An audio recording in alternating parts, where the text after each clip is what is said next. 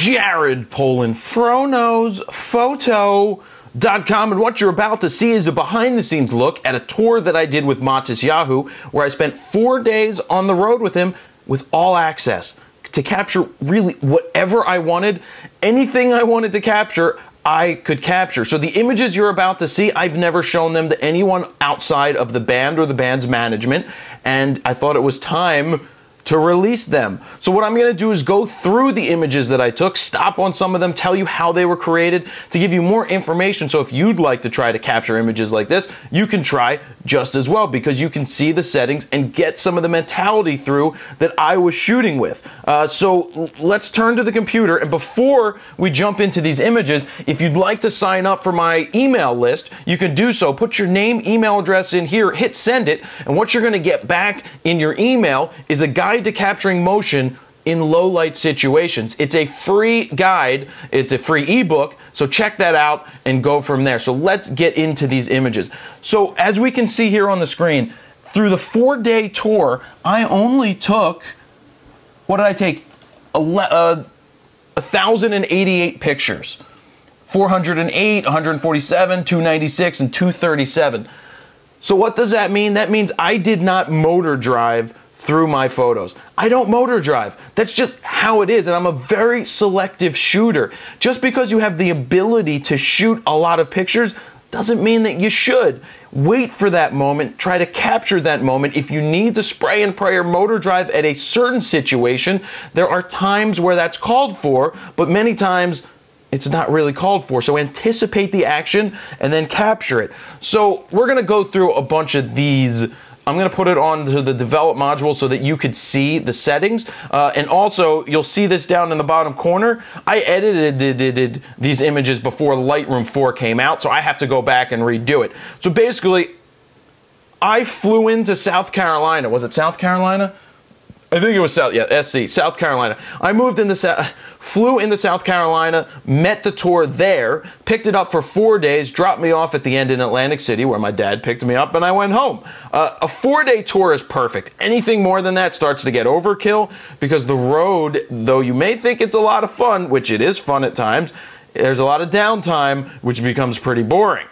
So here we go. We're on the street, just walking by, meeting fans, and that's cool when you do stuff like that. I'm just trying to capture stuff with the 24-70 to tell the story, because everything that I'm capturing on this tour is about the story. Sure, there's a couple of images, a handful of images that can stand out on their own, which is what you do want, images that stand out on their own, but I'm all about telling a story with more images. So I picked 204 of 1,088 and some extra that you can't see because I'm not showing them. So we've got Matis has his kids on the road, 2 little guys. I think they were like 5 or 6 and 8, or I don't know, something like that, young kids. And they would run around, they'd be out there on the road. So here they are just walking around. Well, the one guy's not the kid. He's not the kid. This dude's the bass player in the band. All right, so Matis is walking with his kid and walking with the guys from the tour. I'm sure you guys want to know, how am I doing this? How am I capturing? Am I in aperture priority or am I in manual? I am in manual 100% of the time.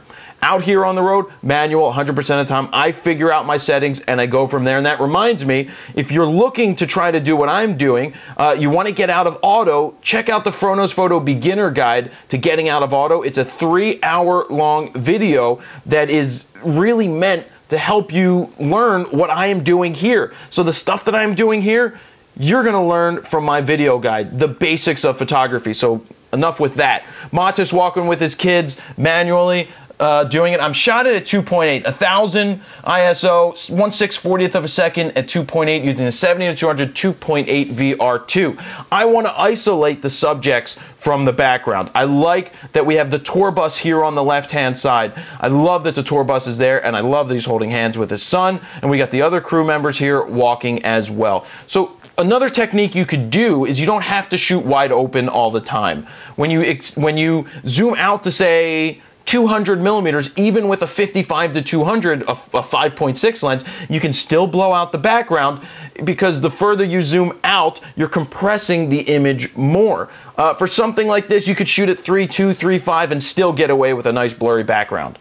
bokeh, nice bokeh. So we would keep walking, you run into fans. I think it's important to capture this type of stuff. I need to re-edit these because I want them to boomify more. Then his other son came out, and they were both walking, taking a walk. Everybody left them alone. I love shots like this. You've got both sons here holding hands with their dad. I don't mind the slight vignetting that you're getting from the lens. 500th of a second. Autofocus was on continuous. The reason it's on continuous is because they are walking, and I want to continuously focus. If it was in single, I wouldn't have gotten them in focus. Then one of the kids starts to turn around and look at me. Boom, there you go. I'm sure you're wondering, how do I decide black and white or color? It's a feel thing. Whatever feels right to me is what I'm going to process and edit in. So if it feels like color works for one, that's what I'm going with. And then if I want to grab the emotion, I may just go to black and white. I am a black and white shooter. I like to boomify it. So then they saw this this water fountain and wanted to go for a swim. Yep. He's like, can we go swimming? All right, let's go swimming.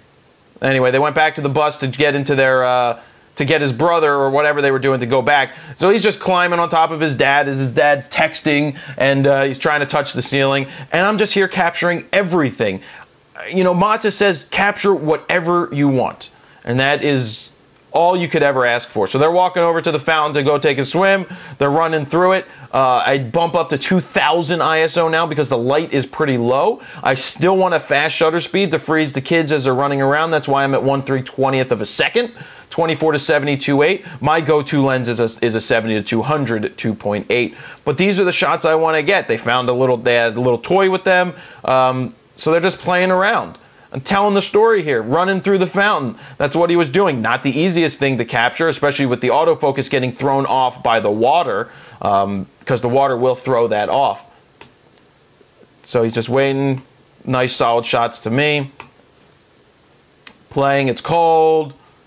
Still doing the continuous focus. This is Matis. This is before he cut off his beard. Now, a lot of the shots that you're seeing that I love getting on the road are shots that most people would never get. The access that other people don't have, that I ask for or get the access. They give me the access because they're comfortable with me. They're comfortable with the work that I've shown, because first you lead off with the quality work that you have, and then they give you access based off of that, and if they like you.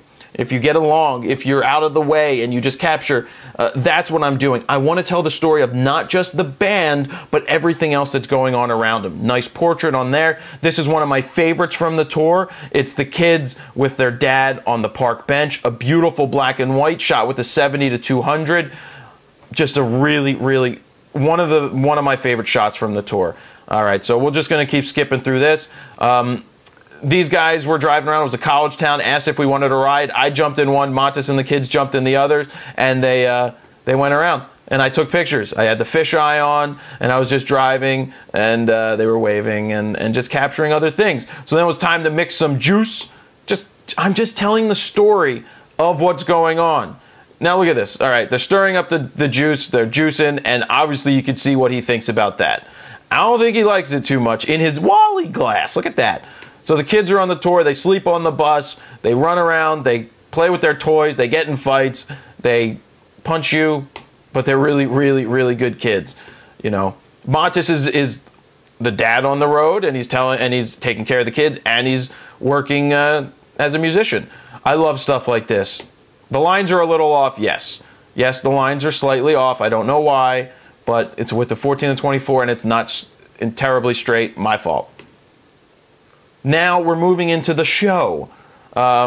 We've got Shannon here setting up for the show. These are cool shots from the stage. Each venue is going to be different. You have to try different situations. Are going to call for different settings, and every show has a different set of lights, which means you have to figure out how to get your settings right. That's why it's important to know the very basics, the exposure triangle, the same things that I teach in the beginner's guide, FroKnowsPhoto.com/guide. To pick that up, 3 hours of cool video. Just love telling the story. Boom. Now we've got, I mean, look at these lights in the background. I love how they're raining down here. The That's what makes a really thick, cool image. And exposing myself, I said, 1/100th of a second at 3.2, 4000 ISO. I'm at 100th of a second because there's not much of an action going on. So I don't need to freeze too much. And I also don't want to bump the ISO terribly too high, but with, what was I shooting with, the D3S at the time? Yeah, D3S at the time. I like shooting at 4000. That was my go-to ISO with this camera. And a lot of the cameras that are out there now, I'll say this, a lot of the cameras that are out there now, from the D600 to the D7000 to the Canon 6D, are allowing you to shoot at these areas. But high ISO is not a replacement for good glass. You still need quality glass because it brings down your ISO when you let in more light, which gives you better quality images, better sharpness, better color, better tone. Moving forward, I'm just trying to tell the story of everything that goes on the stage. You never know where these images could be used. Could this be used as a record cover, an album cover? You never know. Shannon's setting up. I just got to blow through these quicker, don't I? All right, okay. You can see all the settings. I'm going to leave them there so you can see it. Before the show starts, waiting for Matis, I'm using this doorway as a natural frame. Yep. A natural frame, guys. You can see this as a form of composition. I'm metering for the guy outside under that light because that is what I want to read. So Matis is walking in with his son. They stop to have a smoke. Boom, boom, boom. You can see all of these images. I've uploaded them, FroKnowsPhoto.com. Click the link below. You can see all of these images. I'll probably post them to Flickr. Not sure if they're at full res, but at least 2,000 pixels so that you can take a look. The kids are sitting side stage. This is one of my favorite shots from the show. I want to see how much time we have here. We've been recording for 11 minutes already. I got to speed up because we only got 20 total. The kids are just sitting there watching the show. But actually, they're not watching the show. They're playing games on their iPhones. They don't have iPhones, but on the crew's iPhones, as their dad is playing. They have their headphones on so that they have their earplugs in because it's loud, and you want to wear earplugs at every concert. So I metered for the kids. Wow, a 40th of a second. Why was I at a 40th of a second? Because they were sitting in almost no light. And I knew that I had to slow the shutter speed down to compensate for the fact that they're not sitting in the light. But because they're not moving, I don't have to worry about freezing the motion. So a 40th of a second at 2.8, 4000 ISO at the 14mm gave me the sharpest, tack sharp image that I wanted right here of the kids. So I jump out on the stage during the show. I can do that. He lets me do that because I want to get shots like this. Fisheye, very limiting lens, use it sparingly. But I know that I can get really cool shots that other people aren't going to get from the stage. Not always side stage like this. Every show, Matis goes into a jump. Boom, boom, boom, boom, boom. This is a time to motor drive, in my opinion. Continuous focus. I went to 1/500th of a second. I bumped my ISO to 8,000. Why did I bump it to 8,000? Because I knew he was going to jump, and I wanted to try to freeze the motion. Plus, as he jumps out into the crowd, there may not be as much light out there unless the lighting guy turns that on. So I went to 3.2 to try to give me some range. If my focus misses a little bit, it expands it. 500th of a second, 8,000 ISO, and I'm following him as he jumps. As he goes through the crowd, I selected the lens that I had on. It was the 14 to 24 because I knew I wanted to get a wide shot of him jumping, but it also gives me the ability to zoom out, step to the front of the stage because I'm not in the way. Nobody cares. They're not looking at me. They're looking at Matis. Everybody's turned around. There he is in the crowd, coming back to the front of the stage. Boom. Let's go through this. Let's get to the end of the show. Now we're backstage after, oh, forget it. I forgot to do this. On the stage, everybody comes up for the last song. I had them look at me. I took a picture. That's a cool thing. After the show, just relaxing. The kids decide they want to throw some stuff into the crowd, except nobody's there. So Matis has to talk to them right here. Please stop throwing stuff in there. I said please don't do that. So you get all of this stuff. Now these are the pictures that I have not shown to anybody before. These are never before seen to the public. I think they're okay to show because it's Matis in the hotel room with his kids watching TV before bed. I went back there with them, and Matis is there with the kids. They're watching TV. They're having family time. To have this access is what it's all about. So I'm just capturing these shots as they're waiting, as they're ignoring me. Just capturing, telling the story. telling more of a story. And then Matis goes out for a minute. Right after this picture, they go, stop taking pictures. Stop looking at us. But that's okay, because I got the pictures. So the next morning, in the next place we drove to we were going to be on TV. So I'm getting all the setup for TV. It's early morning. Now we're in North Carolina. The touring life. You wake up in a new city, whatever. Yeah, you wake up in new places all the time, and that's what you got. You never know where you're going to end up. Well, you kind of know where you're going to end up. But we've got Matis getting ready for the show. Shots like this is what it's all about to me. Telling the story of where you are. We are at a TV station. Here are the TVs, the cameras, and Matis is waiting to play for live on air. And to me, these are what the shots are all about. I'm going to take a quick pause to... I'm going to pause to restart the camera because this is going to continue to go on a little longer. All right, let's jump back into this. Just wanted to make sure the camera didn't stop recording after 20 minutes so that we can keep talking here for another longer bit of time. So I love stuff like this. I mean, just getting shots like this behind the scenes is what it's all about to me. And then discovering the images that are there and capturing them and knowing your exposures and figuring out lighting and getting it right is what it's all about. As you get more comfortable as a photographer, you're going to start to understand your lighting situations. You walk into a room, you're going to guess your settings. And that is a great place to start. And knowing your exposure triangle, which is something we spend a ton of time with in the beginner guide, which is on DVD and you can download it, we really hammer home the importance of knowing the basics. Once you understand the basics, you can shoot anything, anywhere, because you're comfortable with your settings. It doesn't matter if you have the greatest camera in the world or the lowest end camera in the world. You should be able to capture images with anything because it's about composition and understanding what you're doing. So keep moving forward here. Just still looking for images that are going on. Looking for things that tell the story of this tour. This is the live shot. And then that's the shot that's waiting. And you can see that you got the cameras, the personalities, the chef waiting to do something over here, and you've got them playing there live on air. Moving forward, what am I saying? 1/200th of a second, only 2000 ISO. They're under stage lights. They are under stage lights. They're on studio lights because they're on set to go on TV. So you know the lighting's going to be pretty good. The reason I go to higher ISOs is to give me a faster shutter speed because I think it's more important to freeze the action and have tack sharp images at a slightly higher ISO than to worry about having a blurred image at a 50th, a 60th of a second and have a lower ISO. I want to have frozen sharp images. All right, so I beat this to death. Captured all this guy. You know, this guy on stage, he's like your Ron Burgundy type guy. It's like, oh, you guys are amazing, you know, Ron Burgundy. Then we got Shannon setting up the guitar, adding new strings. Really low light situation here. But I was at a 3200th of a second, 3.2, 100th of a second, trying to meter off of him, trying to figure it out with this one really strong spotlight. This show, where are we now? North Carolina. Wasn't going to have good lighting. I knew that already. But here we got Kaplinski, sound guy setting up the sound. He ended up asking for this shot for a magazine. Yeah, metering manually, 1/100th of a second, 3.2, 3200 ISO, 24 millimeters with the 24-70. Love this framing, love this composition, love how the light is here on him. And if we weren't reading this properly, we would we'd just be off. If we were in aperture priority instead of manual.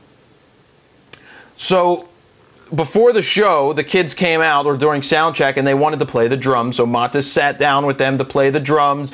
And this set of images is really cool. I'm going to go through this because there's a lot of really nice shots in here. I had the lighting guy put on the lights because I asked for it. I'm like, hey, please put on the lights so we could do this. So the kids are drumming. Good shots, switching angles, 24-70. What is the shot? The 34 millimeters. Just really nice black and white. See, look, the reason I'm metering myself in manual is because if we didn't, it would read for these really bright cans right here. This They're playing, but this is my style of shooting. Here we go. Let me find a different one for that. Yeah, something like this. I am shooting through objects. I am utilizing the things that are out of focus to draw you into the subject. So as a part of a composition, I love the out of focus areas that draw you in like this. Not only is it natural framing, but you're leading yourself right into it. I love these portraits. I love this. His brother sitting here playing, but then I'm shooting through this as a drum kit. It just makes the image so much better. It isolates it, and and I'm at 4000 ISO, by the way. But isolating the image and capturing what I want. Worst show lighting ever, by the way. So I was stuck to try to come up. I threw a flash on for this and that was it. But really, really, really impossible lighting to shoot with. That's why there's not a lot of live shots. Just because the light, the lighting's terrible doesn't mean I have to shoot. I have a couple of days to get it right. I can focus on different things during a show. Just so happened that these lights were really, really bad. So I didn't shoot just to shoot in the hopes of getting some action shots because I knew I had some great shots the night before. I knew that in a few days we'd be in Atlantic City at the Borgata where the lights would be incredible. So moving forward, talking to people after the show, signs autographs, that's what it's all about. Stretching, doing some yoga poses, just having fun. I set up my camera here to do some video of me. I would love to have a remote camera like the D4. I could do this if I had the remote dongle and shoot during the show if it was put there, but I'm not a big fan of doing that. Now we're at the Norva, one of the greatest venues to shoot at. Not shoot at. One of the greatest venues to be a band at because they have an amazing apartment-style dressing room with a hot tub and showers and great food. They have great catering there. A big shout-out to the owner there. They do a great job. And yeah, I like going to the Norva. So what I did have at the Norva was a catwalk behind the stage, and then they put out their big banner so I could no longer shoot from back there. So I had to figure out what to do. And you also have to figure out how to get different shots each day. And that's what I'm doing here. I'm getting different shots during sound check. I'm spending my time. Empty venues. Love seeing shots with empty venues. I actually shot Perry Farrell here as well. Love that shot. Love how thick the black and whites are. They're going to become even thicker when I edit them with Lightroom 4 raw editing. All of these shots are telling the story. Love stuff like this. I'm not an advocate for smoking, but it makes for interesting images. You've got the smoke. He's playing with the dials. Moving through, moving through, moving through. Wanted to try some different things for the live show from a distance here. Wanted to get the Matisyahu in the background. The one thing, the lighting is okay here, but they don't have any LED lights, or they don't have any straight up lights. They just have cans. They don't have any things that are brighter, down lights, the ones that swivel and rotate. So that's something that I wish they would add there. So I wanted to go from a distance to try to get the fans, but I also shot from the pit to get some shoe shots, to get some different shots. There's not a lot of stuff to get from the stage. I know this is a low angle. I wanted to get the Matisyahu behind him short. His crotch is here, but I don't care. I wanted to go for the lighting, get his hands in there, and shoot. Jump through some of this. This shot I showed you guys before. One of my favorite shots from the tour. Yep, cut his toe off just a little bit, but it's just the way the light is hitting him. 1/400th of a second, 3.2, 6400 ISO, shooting in manual, surrounded by the Matisyahu and all of the band members. That, to me, is a killer live shot to tell a story. Jumping into the crowd from a distance, not the best. Needed more light, needed less haze, and we had it. There we go, everybody up on stage. As you can see, you shoot different things. Okay, so now we're coming near the end. I know this has been a long video.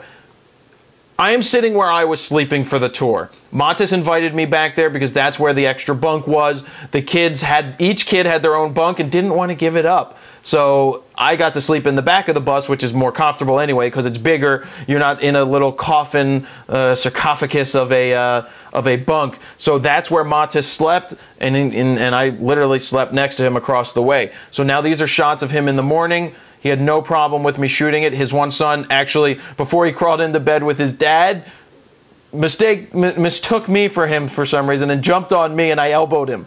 I was sleeping, and I was like, and I didn't really realize it. So he jumped in the bed. He slept with his dad. Was sleeping with his dad in the morning as we're rolling into Atlantic City, and I asked Matis first if it's okay if I take pictures of him and his son in bed there, and he said, yep. So that's even though I was already on tour and I could do whatever, I still asked. Look how they're sleeping. They're sleeping the same way. I just love shots like this. Boom, boom. I took a couple, and then I got out of there. So now we're in the last day of the show for me, or the last stop on the tour for me, and really beautiful lighting at the Borgata, one of the best venues, one of the best lighting ever. So I'm just trying to get Matis here. I love these low angle shots, black and white. Boom, a little bit from an angle, not straight up the middle, which is better.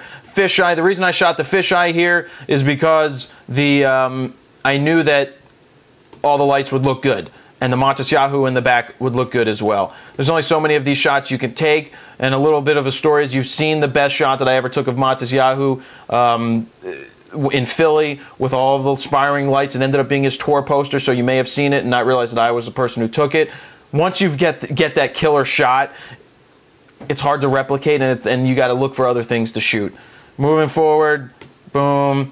Then I break through to get these wide shots with the 14mm. I prefer that over the fisheye. I just love this stuff. Tells a story, tells a story. We're going to stop right there with the guys that run on stage for the dancing. Turn over to here. Thank you guys for watching. I know it's a long video, but I wanted to brain dump and just give you as much information as I could about this, and I hope you enjoyed it. So if you click on the screen right now, you can see the Sunshine. All of the photos cut to the song Sunshine by Matisyahu. Actually, don't click on the screen yet, so I'm not putting that up there. There's a few things I want to say. At the end of this video, you can click on the screen to take you over to that Sunshine video, or it will launch in a new window. I'll figure that out when I'm done. But to me, it's about being on the road and telling the story.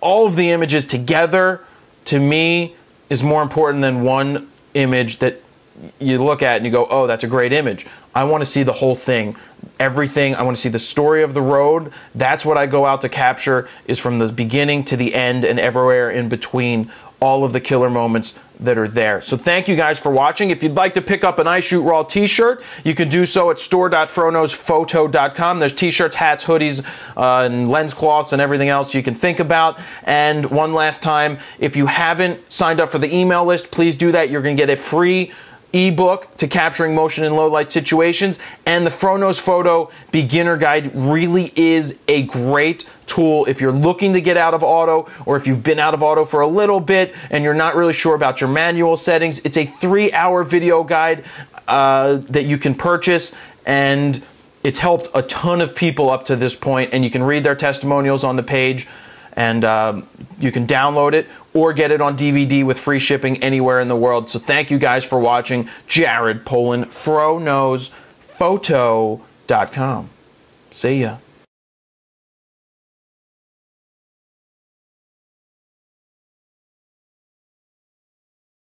Thank you for watching this video. If you'd like to subscribe to my YouTube channel, just click the subscribe button right here below the video, as YouTube has made the change. And one more thing, click on subscription updates, manage subscriptions, and if you would like to get an email every time I upload a new video, click this box. If you'd like to see it in your feed on YouTube, click that box. And over on FroKnowsPhoto.com, if you haven't signed up for the FroKnowsPhoto email list, you can go ahead and put your name in this box, your email in this box, hit send it, and I will send you a free photo guide, a guide to capturing motion in low light situations. If you're new to photography, or you're somewhere in the intermediate range looking to learn a little bit more about your camera and how to get out of auto, don't forget about the FroKnowsPhoto Beginner Guide, a guide to getting out of auto. It's at a special price right now. It's a 3-hour long video. You can buy it as an instant download or as a physical copy with free shipping around the world. So thank you guys very much for watching.